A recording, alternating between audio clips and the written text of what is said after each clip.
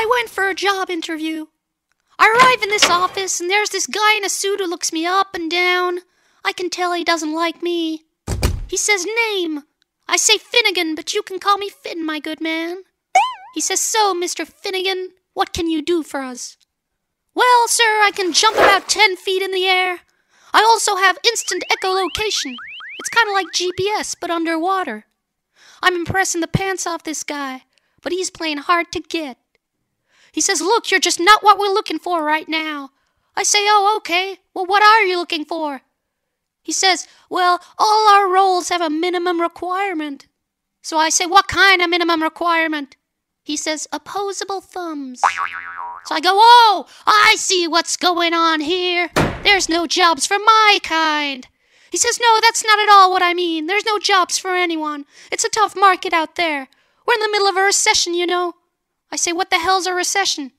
He stares back at me. So I stare back, and he stares back.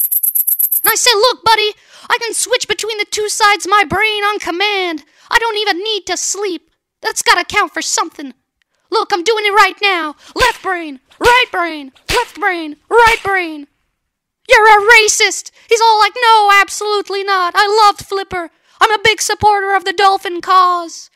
I say, "Well, give me the job then." He's like, "No, I'm not gonna do that. I'd appreciate it if you leave now. Blah, blah, blah." I say, "No, this is discrimination, and not the positive kind. Give me the job, give me the job, give me the job, give me the job." He goes mute. So I play my last card.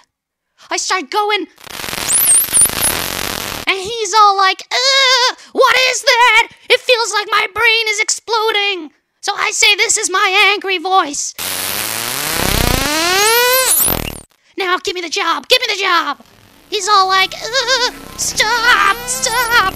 I'm like, "No, give me the job, give me the job." He's like, All in all, I thought it went pretty well. I didn't get the job, though. "Now give me the job, give me the job."